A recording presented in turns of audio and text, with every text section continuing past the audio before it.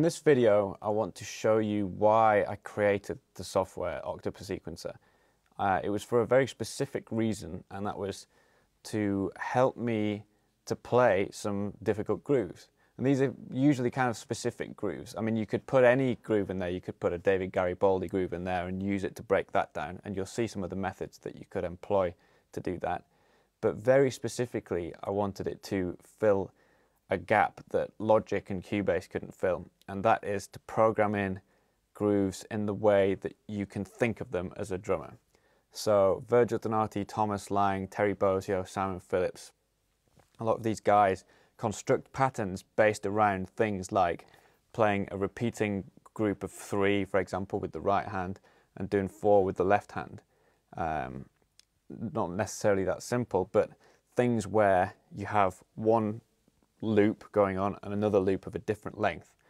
So that's really easy to do in Octopus Sequencer because you have 4 sequences which can represent each of your limbs, and each one can be set to a different subdivision and repeat length, and so you can basically create these patterns within the software.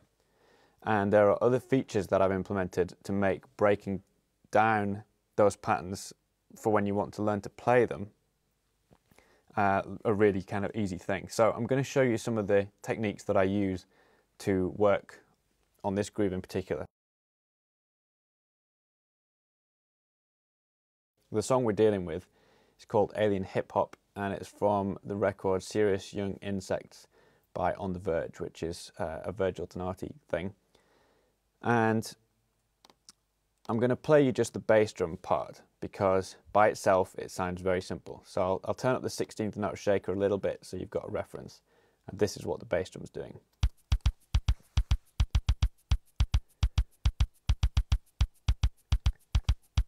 One. So it's basically 1 E and a 2 E and a 3 E and a 4 E and a deck, good get, good get, good get, good get, good get, good get, good get, good get, good get, good get, good get, good get, good get, good get, good get, good get. So it just repeats that. That's all it is. And it's played between the right foot and the left foot alternating, but we'll get onto that later. So the hands are just playing a straight 4 with the backbeat on the 2, so like a standard rock groove. So listen to the hands by themselves.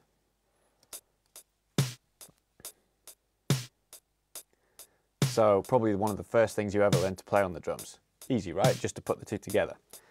The problem is that it's not playing 8th notes there, it's playing dotted 8th notes essentially. So every 3rd, 16th note. So if I turn the shaker up, it's going to probably surprise you how it sounds. So we've got 3 notes per beat.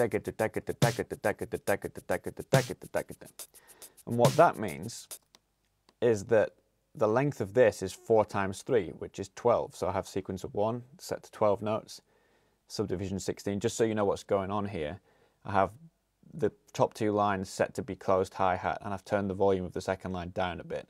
So that's just a way of getting an accent, tap, accent, tap. So accent, tap, accent, tap. And then I have the snare drum here on the 3rd line. So that's 12 notes long, whereas our pattern under here was 16 notes long. So this one's going to have started again before this even gets to the end. So when you hear them together, just watch the red lines and how they don't jump back to the beginning at the same time. See, the top one jumped first, and then they're back together there. And this blue text here is basically showing you how many times this has to go round before they both hit 1 at the same time. And I can turn up a resolve point to mark when they both hit 1 at the same point. So we get a crash when this pattern kind of loops. So if you wanted to program it into Logic, you would have to program in 4 lots of this over the top of 3 lots of this. And then you wouldn't have any of the flexibility to do what we're about to do. So if I wanted to learn this pattern from scratch, the first thing I would do is program it in so that I know it's the right kind of thing. And I would just set it on a loop and listen to it and try and sing the bass drum part and the hi-hat part separately and focus in on the 2 different times. So one way you can do that is to use the volume control. So I'm going to play the groove. So let's sing the hands. Let's turn the feet down. So just get used to that. 1 and 2 and 1 and 2 and 1 and 2 and 1 and 2 and 1 and 2. Get comfortable with that time. And then when you're happy with that, start to fade the bass drum in. 1,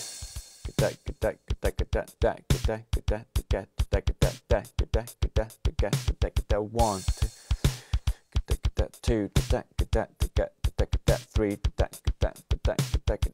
And if you're finding it hard to hear that bass drum rhythm and pick it out, you can fade the hands down so that the bass drum becomes more prominent. 2, 2, 3, 4, 3, 2, 3, 4. 1, 2, 3, 4, 2, 2, 3, 4, 3, 2, 3, 4. 1, 2, 3, 4, 2, 2, 3, 4, 3, 2, 3, 4. 1, 2, 3, 4. So you basically want to switch between hearing those two things and making one the focus and the tempo that you counted, and then the other one the focus.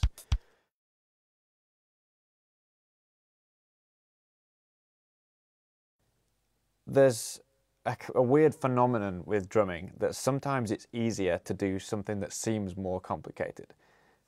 What I mean by that is if you're playing 16th note single stroke roll, for example, then you would think it would be easier to play just half of that, you know, just one hand by itself. But if you have a click playing and you're doing this,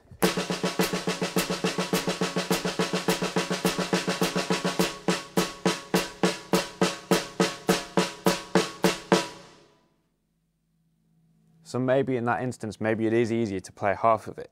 But what if you take the right hand out and you just lift with the left hand? Then you get this.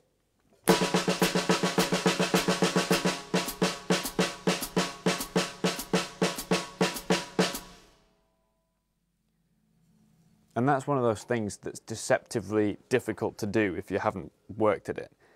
So it seems that playing both things together, you can use your right hand to lock into the time and your left hand's just filling in the gaps.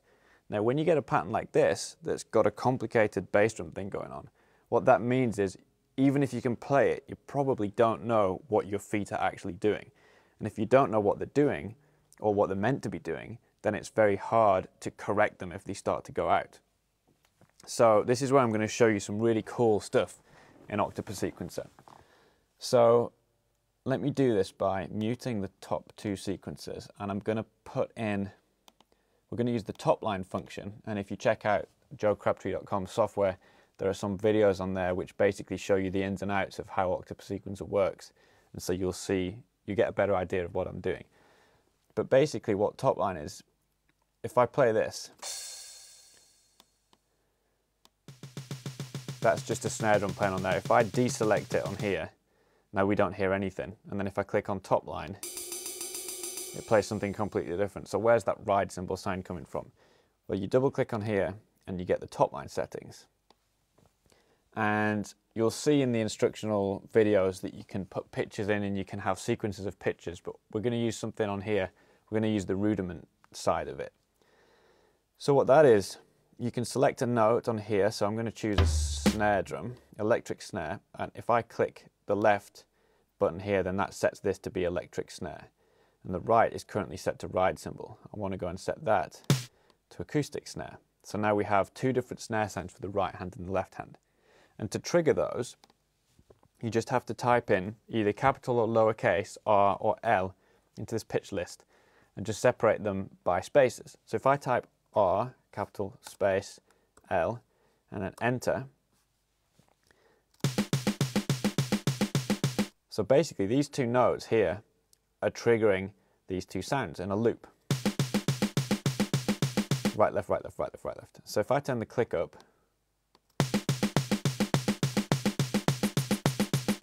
let's make the click a cowbell so it stands out. So I can replicate what I did on the snare drum by turning the volume of the left-hand snare drum down. So that's the right-hand part. If you want to hear the left-hand part by itself, we can turn the right down.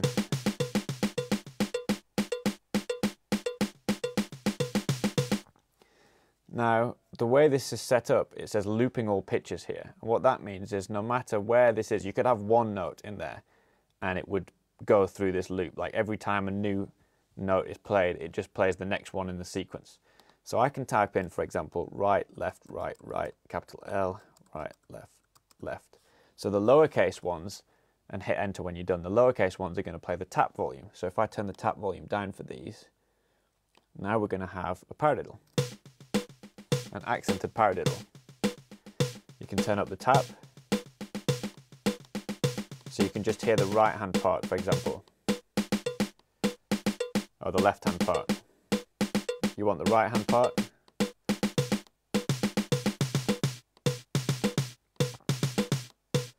So that's just the right hand part by itself.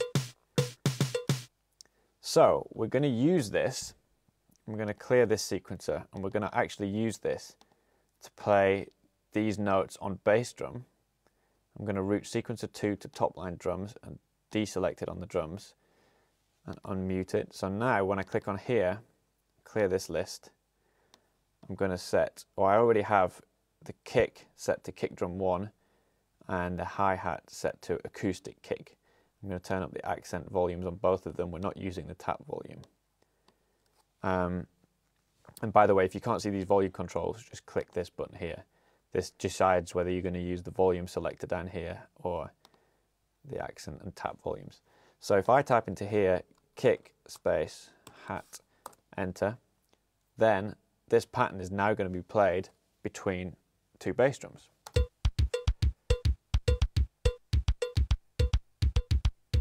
So you can hear the different sounds in the bass drums. So if we want to know what just the right kick is playing, then we can bring the volume of the hi-hat foot down.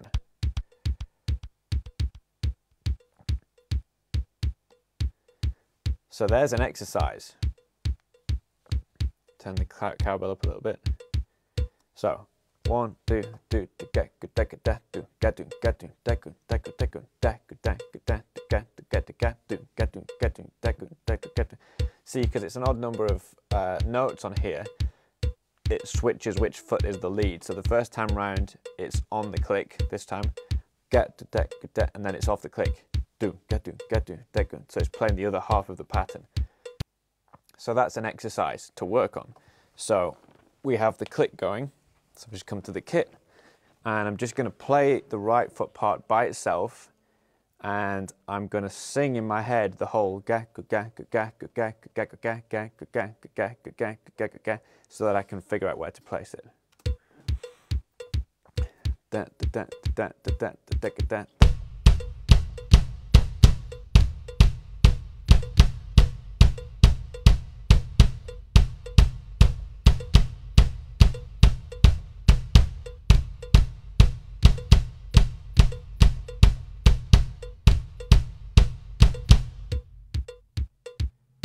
And you can also see on these little LEDs down here that it's playing between the two kicks.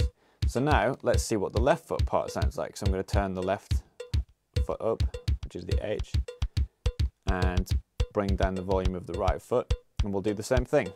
3, 4, 1. Actually, start it on the beginning.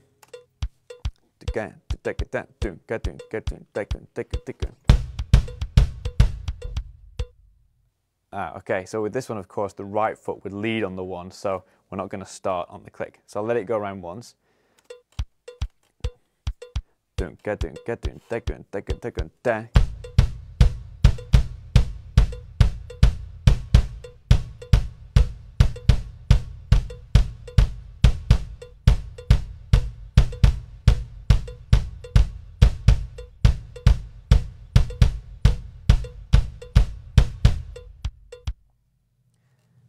So that's a way of just working on the feet individually, and then you can put them together, and then you can try and do that exercise underneath the hands playing the normal beat, and that's where it gets tricky. Sounds like this if you just have, let's just set the right foot part again. In fact, we'll have both bass drums and we'll hear the whole pattern. Bring the click down.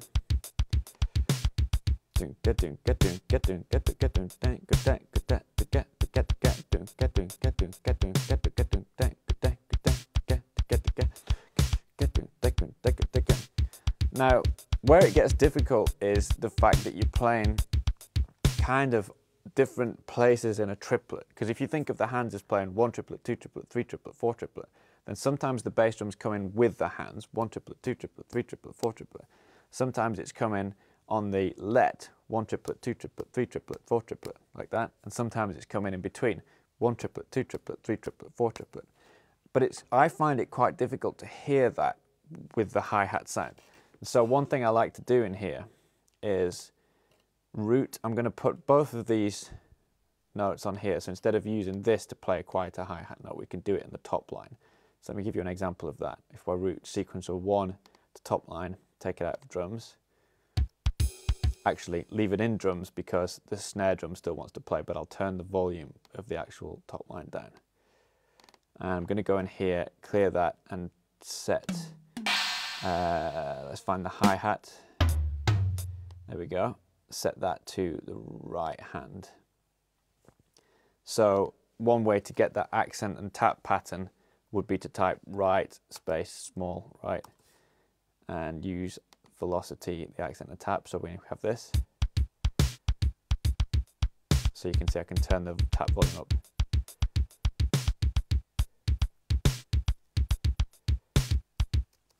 But what I actually wanted to show you was I like to do this and route it to pitch. So then we can, let's clear that and put in 2 notes. Add that one. Let's have that one. Take it out of the drums. So now we're going to hear bum, bum, bum, bum.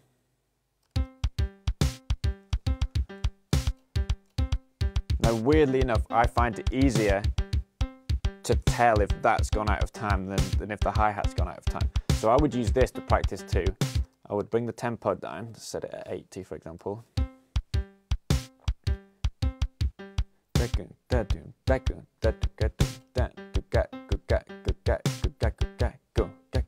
And you can also hear whether you're starting on the high note or the low note, which would be an accent or a tap. So this would be my practice session now, would be to go into this and bring the volume of the left foot down. So I'm just working on the right foot part of the pattern against the groove, and I'm really trying to sing this pitch part. So I would play the right foot part by itself, or maybe I'd play both feet together and try and sing da, da, da, da, da, da over what I'm doing. And then I'd just work on the right foot against that, and then just the left foot. This is what it sounds like, just the right foot.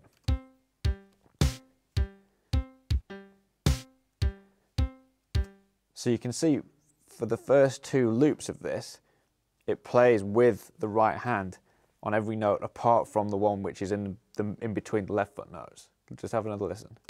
Do, da, da, da, go, ga, ga, ga, ga, ga. And then it goes out.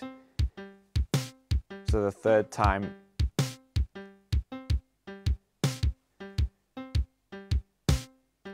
so the second and third times around this, it plays on the let. So ba, go ba, go ba, go ba, go ba.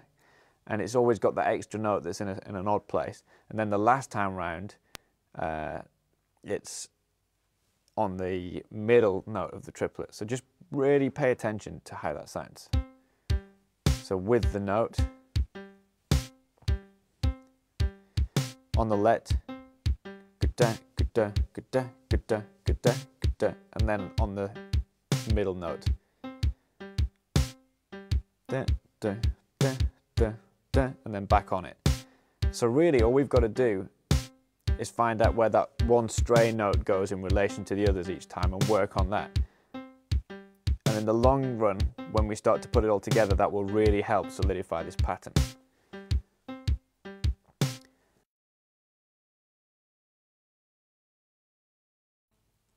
Another thing you could do is have just the right bass drum playing in the sequencer and fill in the left bass drum. So overall, you should be hearing the whole bass drum pattern, and you can tell if you go wrong because suddenly there's big gaps in it. So I'll let it run through once and then I'll add the left bass drum.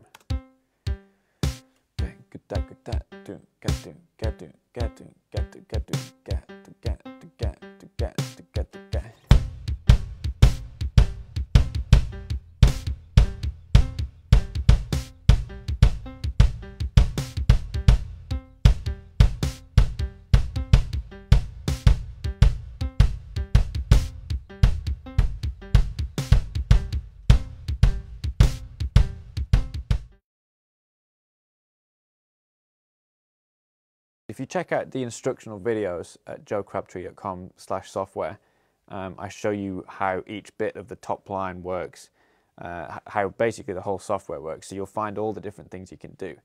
But one last thing, for example, if you get this groove down and you've got the whole thing going on, and then you want to solo over the bass drum part, here's an example of how you could do that. So we'll have muted the groove. We'll have both feet playing full volume. Let's put the tempo back up. So let's say we're in 16th notes, and let's say we want to play like paradiddles and things. So I'm going to set the length of sequence of 3 to 4 notes long. It's at 16th notes. I'm going to draw in 4 notes. I've routed it to drums. And we're going to use, there we have a paradiddle programmed in already. So let's turn the accent volume up and the tap volume to like halfway or something. So this is what it sounds like to play a paradiddle over the top of the bass drums. And we can turn the general level down.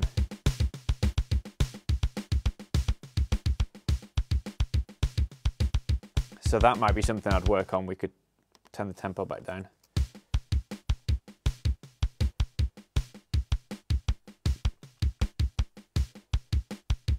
And if you find that the 2 different snare drums aren't different enough to hear, then you could set the ride cymbal for the right hand, or let's do it between the tom and the snare.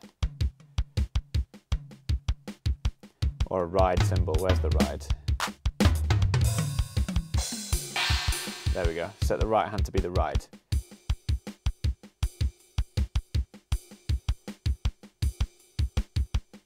And if you want to be more adventurous, you could put in, you know, a 5-note grouping. So right, left, left.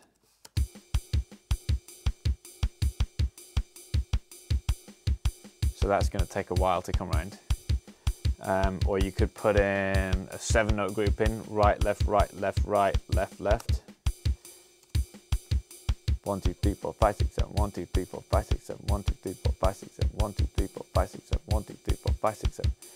And obviously you've got 4 sequences here, and you've got 4 sets of the top line features, so you can make up some really ridiculous patterns with this.